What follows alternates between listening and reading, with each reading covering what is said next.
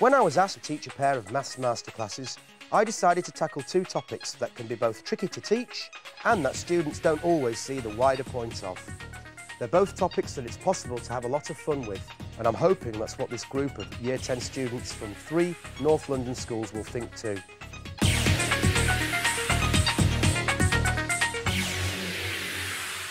OK, we're all good at numbers, aren't we? Yeah? Numbers are great. We use them every day. We use them in school. We use them in real life. Do we all feel comfortable with numbers? Yeah. Do we all feel comfortable with algebra? Did I hear the word algebra? Nasty, scary, X's and Y's. Be afraid. Be very afraid. Be afraid? Be very afraid. Do you agree, Krishnan?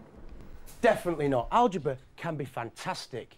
Now, we'll move on, first of all, to a little number trick. Think about your birthdays. Write down on your clipboard your month number.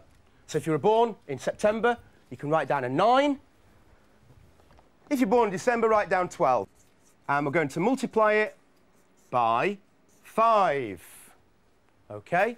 Multiply your month number by 5. Write down a running total as you go along. Then, add 7. All done that? Easy? Right. Times by 4. Multiply by 4, so that's easy. Double it. And then double it again. OK. Unlucky for some, not for me. Add 13. Got a running total. Now, we're going to multiply by 5 again. Your number's getting quite big now. That's easy, isn't it? Times by 10 and halve it. Last step. I want you to add your day number. If you were born on the 25th of December, your day number's 25. Doesn't matter what month it is. If you were born on the 6th of June, your day number's 6. Hands up who's got a number. Lovely. Mohammed, what did you get? 1110. You must be one of the oldest people in your year group. Probably. September the 5th? Yeah. Oh, wow. What about you, Amy? 717. 717, May the 12th. Excellent. OK. I'm right, Anna. You were shocked then, weren't you? It always works. Raheel? 606. 606. OK, you were born on April Fool's Day. Yeah. Fantastic! How did I do that? How did I do that? I bet you really want to know, don't you? Yeah. Do you really, really want to know? Yeah. We can use algebra to work out how I did that.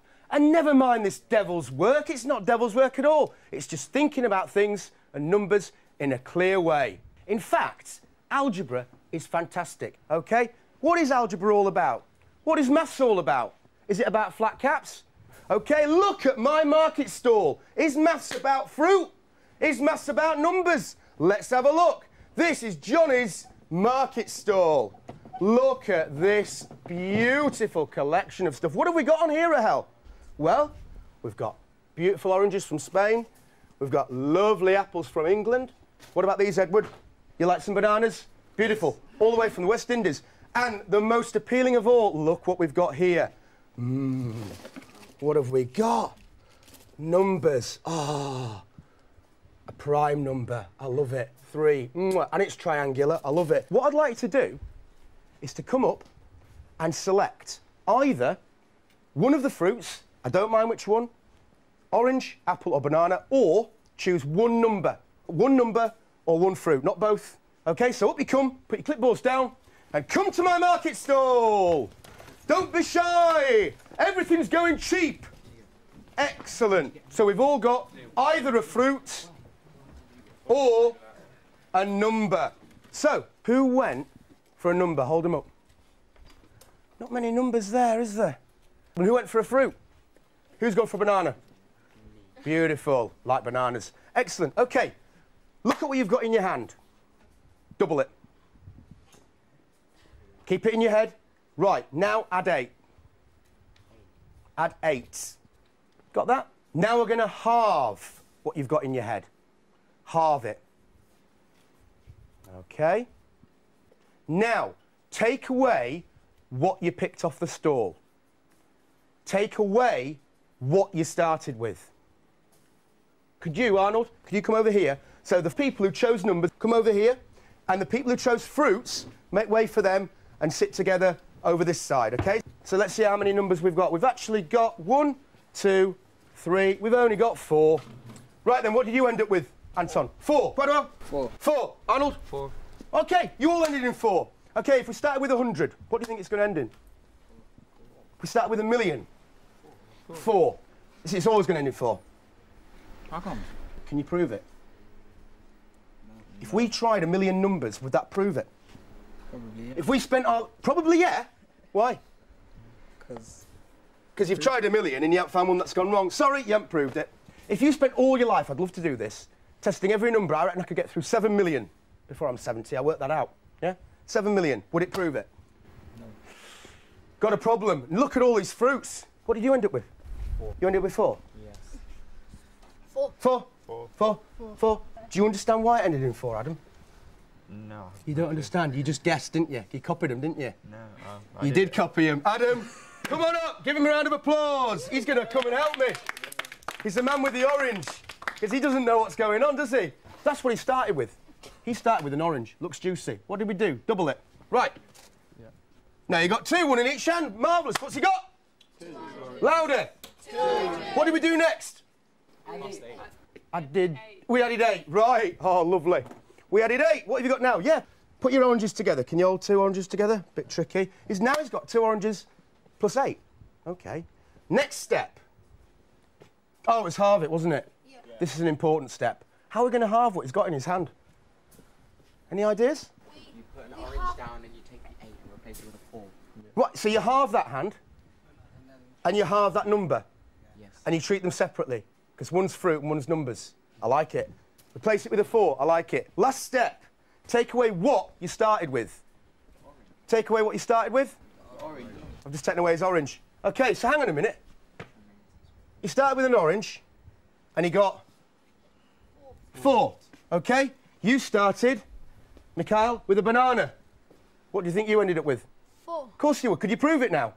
Yeah. We've just demonstrated, OK, that whatever you start with, whether it's an apple, a banana, or even an orange, these could be any fruits, these could be any numbers. You will always, always end in 4. So that's proof. That's better than trying loads of just numbers and hoping for the best, because the one might come along and it might say, no, it don't work after all. This has proved it's always going to end in 4. That's magic, and that is algebra. Now then, let's just have a think about this. Oh, can you help me with my coat, Adam? It's a bit tight, actually, that. God, they never got it fitted properly after all. Right, we've got an orange and a 4. The penultimate step, yeah? You've got your orange and your 4. And what we did, of course, we took away the orange. It's completely separate to the 4. So we always keep letters or variables, don't we, in algebra, and numbers separately, OK? Separate to each other. They don't mix up. Now, let's just demonstrate this little idea, OK? Could you sit down? Thanks, Adam. Give him a round of applause. Excellent. OK. Now then, who likes cooking? Come on, volunteers. Who likes cooking? Mohammed, come on up. Come on up. You like cookery? Yeah. Brilliant. Excellent. OK, you got your orange. Excellent. Right, well, I'm going to swap your orange for a boring number. Stick it in my cookery bowl. Come on, stick it in and mix it up. Mix it up. Give it a good mix. OK, so we start with a nice bit of raw 4. Nice one. We'll just add a few more numbers. Stick them in. Right, come on. And a few more numbers. Excellent. Mix it all in. OK, what number did you start with that I just gave you? 4. It was a 4. Pick it out then. Which one was it? You can find it. Is that the 4? Are you sure? There's another pink 4 in there, though. Was it that one? No, that one. How do you know? I'm not sure. You're not sure? Yeah. OK. Why is he not sure? Hands up. Same number. It's the same number. All right. Why is it so difficult to find? Who chose a banana? Krishnan. Come on up. Thank you very much, Mohammed. You just sit down. Krishnan. You actually chose a fruit. Get that in the mixing bowl. Go on. Stick it in. I want to eat it. Stick it in. I know you want to eat it. OK, but I want you to mix it in first, yeah? To get it all mixed in nicely. Come on. Beautiful. Get that banana mixed up. Bit more vigorous. Come on. Now then, for a banana flavour, we need a few more numbers. Blue's my favourite colour, so I'll have a blue 6 as well. Get it in. Right, mix it up. Close your eyes. Right. Put your hand in and pick out what you started with. You're looking. How's he done that? How's he done that? Round of applause! Magic. Go on, you can have that banana. Don't have another one. How did he do that? How did he do that? Addo, how did he do it? It was one banana in the bowl. It was what? One banana. There was one banana. But how did he pick it out so easily? Because bananas and numbers are different. They don't mix, do they? Obvious. So whatever we start with, whether it's an orange, an apple, a banana, what have I got in here? A bank card, but I'm not going to give you that to start with, am I? Hey? Whether it's N, it could be anything. Get it? Anything. It could be anything. N stands for any number. These fruits stand for any number. Now we can feel the power of algebra. Can you feel it? Yeah. Can you feel it? Yeah. Can you feel it? Yeah. Oh, yeah. Now that we're grown up, we're not scared of this N anymore. It's beautiful. Do you want to touch it? It's nice, isn't it? Yeah? Yes. Yeah, feel it? It could stand for anything. Yeah? Put your hands on it. Lay your hands on the N. It could be any letter. N for number? Sounds good. Right. 3 consecutive numbers. 1, 2, 3. That'll do. 1, 2, 3. I like it. You know what consecutive means, don't you? One after the other. One number following on after the other. Easy. So, shout out the mean. Shout out the mean to me. 2. Of those numbers. 2. Why do you think it's 2? Because you have to add them together and divide by how many numbers you... Ah, right. To work out the mean, you have to add them together, which is 6, of course. OK, and divide by 3. Why 3? 3 numbers, of course. So we get the answer of? OK, what's the median of 1, 2 and 3? 2. What's the median? 2. What does the median mean? I'll just throw that in. Middle number. Oh, the middle number when they're all in order. They are already in order. OK? So the median is equal to 2 as well. Is that obvious? Median equals 2. So give me another set of higher consecutive numbers, Edward. 7, 8, 9. Yeah, all right, a bit bigger. 7, 8, 9. It's obvious, isn't it? So shout out the mean to me. Come on, add them up. 8. It's going to be 8, yeah? 7 and 8 and 9 divided by 3 is 8. What's the median? Addo. Why? Is in the middle. OK, this is always going to work, isn't it? The mean is equal to the median. This is always going to work, isn't it? For any 3 consecutive numbers, isn't it? Yeah. Prove it. Prove it. Prove it. You got a pen, you got your N. So we can begin to do it, can't we? Write down 3 consecutive numbers. I'll give you a clue. Your first consecutive number is that. Write down N. Right, write down the next 2 consecutive numbers. You can put them in a line if you want. So you can start with N. You can write them underneath if you want. What number follows N? In other words, what's one more? Arnold. N plus 1. Easy. OK. And then the one after that. Alex, have you got the one after that? N plus 2. It's easy. Add them up. N plus 1 and N plus 2. Remember, letters, variables, and numbers don't mix. So when we're collecting these up, we count our N's off, and we count our numbers off separately, and we have a final expression of? 3n plus 3. So the mean is 3n plus 3, yeah? Yeah. No. 7 divided by 3. Oh, we're going to divide by 3 as well, yeah. 3n plus 3. Yeah, the mean equals 3n plus 3 divided by 3, keeping your letters and your numbers separately. We've got to divide the 3n by 3 and the 3 by 3. What do we get with, Dahlia? N plus 1. We get n plus 1. So, whatever 3 numbers we start with, where we've got n plus 1 and n plus 2, we always get n plus 1. Yeah? What's the median of n plus 1 and n plus 2, which is in the middle? N plus 1. So the median's always n plus 1 as well? Yeah. And the mean's always n plus 1? Yeah. What have we done? We've proved it. What have we used? Algebra. This is getting good. That devil didn't know what he was talking about, did he? Oh, yeah. Now, I'm really into this sort of stuff because I'm a really geeky mathematician, and I think this is beautiful and elegant. It's also handy to get an A or an A-star at GCSE because they're looking at proof. All the exam boards were looking at proving number theorems. So that's great for maths, yeah? But how can we use it in real life? Well, this is the real world now because I'm opening my coffee shop. Ho, ho, ho! And look at it. Do you like my sign, everybody? Yeah. It looks nice coffee, doesn't it? Hot and steamy. We also do frappes, yeah? Nice cold coffee. Lovely. Well, this is my new till. It's a beautiful new till, and it's really quick. I can serve a customer in 5 seconds through this till, okay? And I know, because my coffee's so beautifully good, that it only takes customers 30 seconds to drink because it's so lovely and milky. Oh, the frappes are lovely. 5 seconds to come in and 30 seconds to take a seat and drink the coffee. But that's the problem. I haven't got any seats, have I? Not one seat, because I don't know how many to order. But I want to make sure I've got enough. I don't want customers standing up with the coffee and nowhere to sit. But if I get 30 or 40 and I've got loads unused, I'll waste loads of money. I tell you what, I'm just going to pick 4. I'm going to guess. Well, we'll see. Let's open the coffee shop. Right, these two are going to be serving. So, I'm going to model the situation because we're not using real coffee. The stopwatch is going to be started by you, sir, Edward. After 5 seconds, Hannah will pass you a mug, and that's your cue to go into my coffee, sit down on a seat and drink your beautiful egg timer, which is set at 30 seconds. So when you've had your time in there, at 30 seconds, it will go a horrible bleep. You can go out the cafe. This is the back door here. I'll take your mug and start washing up over here. Everyone understand? Yeah. We're all ready to queue and we're all ready to go. So are you OK then, Edward, on the stopwatch? Yep. 3, 2, 1, go! First customer's in. 5 seconds. Excellent. Give it a good bing. In you go. Sit down anywhere. Don't mind. Excellent. 2 served up. It's going well. Drink up. Don't let it go cold. Excellent. Yeah, take a seat. Don't spill it. Come on. Oh, floor's a bit slippy there. Be careful. Excellent. In we go. Take a seat. You're fine. Take a seat. Just sit down. Take a seat. Oh.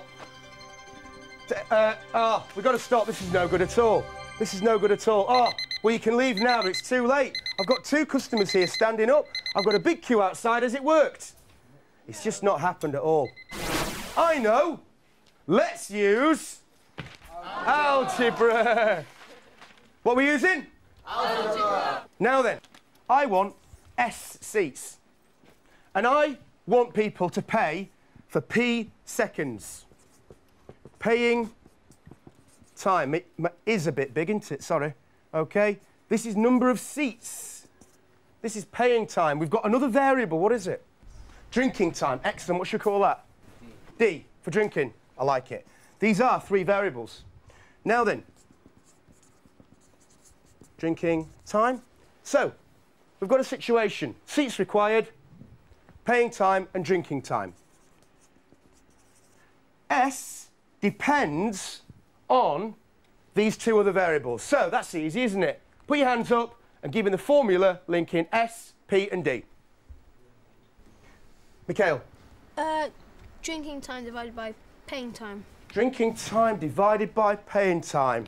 It's a lot of words to use. What's drinking time? D. Divided by? P. Right, that's very interesting. I think you could be right, because, like, if I'm the first customer, right, and I go in, and I'm sitting here on my first stool, I've just sat near the end, near the door, bit of a draft, OK, and I'm drinking for D seconds. In that time, there are people coming in at P intervals. So at the end of my D seconds, I have a certain number of Ps who have come in since I've been in, all right? And that number is calculated by just simply dividing the value of D by the value of P. I think he's right. Let's just test this formula.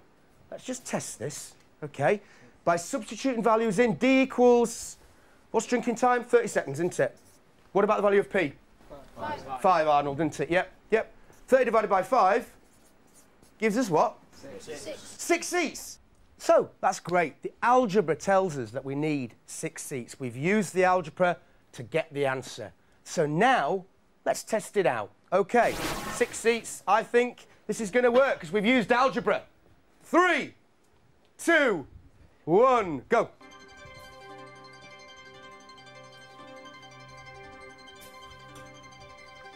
Excellent. The first customer's in. Sit down. Enjoy your coffee. It's good, isn't it? Carry on. Go on, have a chat with him. Yeah? Go on, sit next to him, have a chat. Yeah? Good coffee? Nice. Excellent. Lovely, going well. You're doing a good job there. Excellent. Is the till working? Yep. Yep, that's brilliant. Fantastic. Meg's the 5th customer. Are you happy, Meg? Definitely. Oh, it's good, isn't it? Good coffee. The seats are getting full. Brilliant. Yep, as one customer's left, the others come in. As one customer's left, the others come in. As one customer's left, the others come in. As one customer's left, the others come in. OK, stop there. Take a seat, Krishnan. We've got all our 6 seats. They are all full. We've still got bleeping coffee behind me, but we've definitely tested it out and it's definitely working. We got to 6, all right? OK, customers. As the 7th customer came in, which is after actually 35 seconds, if you think about when we started the experiment, 5 seconds to pay in, first customer, 30 seconds to drink, first customer. After 35 seconds, he's leaving as the 7th one's arriving. OK? So it's working, isn't it? It's definitely working. And it will continue to work. And everybody's going to be happy, and my coffee shop's going to make loads of money. Problem solved. But there's a big queue, isn't there? Big queue. How are we going to reduce the queue? Let's have some ideas. Come on. Mohammed? More seats. Put in more seats. That's a good idea. Yeah. We could put loads in, couldn't we? What? So, like, put... Is that all right, Mohammed? One more. One more. Yeah, sorted. So if we run that experiment again... Hang on a minute. Can anyone see a problem with that? It's a good idea. I'd have thought of that. That'll be empty seats. They'll be empty. We'll always have 6 in, whatever happens. Think again. We've got a formula here to help us. S equals D over P. Meg? Speed up the serving time. Oh. S equals D over P. Speed up the serving time. So what we're going to do to the value of P? Make it smaller. Make it smaller. Excellent. Now, hang on a minute. If we make it smaller, if we make the value of P smaller, it's a variable. Can take any value. What's going to happen to the value of S? Bigger. It's going to get Bigger. bigger. Why? Because something divided by something will make a certain number, and then if you make the one, the dividing number smaller, The denominator, yeah? Yeah. Smaller. smaller, then it will become bigger, the answer. The whole answer will become bigger. Excellent. OK? So if we reduce the denominator, it actually makes the number bigger because we're dividing by less. So it's bigger. And this is great because now I've got problem solved. My seats have bottoms on them. My coffee's getting drunk, and I'm very, very happy. So, are we enjoying algebra? Yeah. Is it fantastic? Yeah. Did it feel the power? Yeah. Remember that birthday trick I did on you at the beginning? Yeah. Have you got your numbers handy? OK, right then. Put your hand up if I didn't do the magic on you. Put your hand up. Let me guess your birthday if I haven't already guessed it. Aha. Yasmin? 709. 709. May the 4th. Yeah. Excellent. Are you impressed? Yeah. OK, couple more quick. 510. 510. Yeah? March the 5th, yeah? Yeah. Brilliant. OK, and one more. Alex? 531. 531. Yeah. So you're March the 26th. Is that good? Yeah. Is it fabulous? Wow. How did I do it? We used algebra. It's easy. You think we can use algebra? Yeah. To actually do it? I think we can. Right then. Ooh, a volunteer. A volunteer to do a bit of writing. Volunteer. Go on, Mikhail. Let's just shout out what we're going to write down. So, the month number. I tell you what, I'll start you off. We'll call the month number M. So, Mikhail, times it by 5. Shout out to him. 5M. 5M. What's he going to write next? 5M plus 7. We're adding 7, letters and numbers separate. Hey, we're going to prove this, aren't we? Keep going. 28. Bracket 4. 28. You could use brackets, very good. Yeah. Or you could times each one by 4. That's a good idea, because you were saying this, weren't you? 4, bracket, 5m plus 7, expanding a single bracket, multiplies each term. Fantastic. Keep going. We'll let Mikhail do the next bit on his own, because it's easy, this bit, isn't it? Go on. No, we've got 20m plus 28, and we're adding 13 onto the number bit. Go on. 28 and 13 is... 41. 41. Times it by 5. Times each term by 5. 6.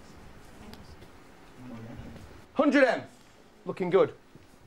Plus 205. Brilliant. Let's add on a day number. What letter shall we use to represent the variable? D. D's good. Right. Add on D. See what he writes? Is he going to do it right? 100m plus 205. Thank you very much, Mikhail. Sit down. Excellent. Let me just make that a little bit clearer. Excellent working. Nice algebra use there. 100m plus D plus 205. This is interesting. So say if I started with Independence Day. Does anyone know what Independence Day is? American Independence Day is the 4th of July. What's the month number? 7. Does it work? M is 7. What's D equal to? 4. For this particular birthday, these variables have particular values. For this example, let's have a look. 100 times 7, 700, right? Plus 4. What's that? 700 plus 4? 704. Oh, yeah, and we've got to add on 205 as well. Let's have a close look at that. Hang on a minute. Hang on a minute. John has been playing tricks for you. 7th month. OK. By multiplying the month number by 100, you automatically get your month number in the hundreds column. And you can use the thousands as well if you're October, November, December, can't you? OK? Automatically, your poor old day is shoved into the units and tens. I'm also adding 205. Let's add that up. 909.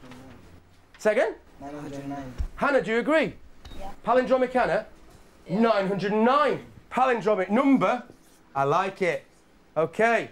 909. What am I doing in my head?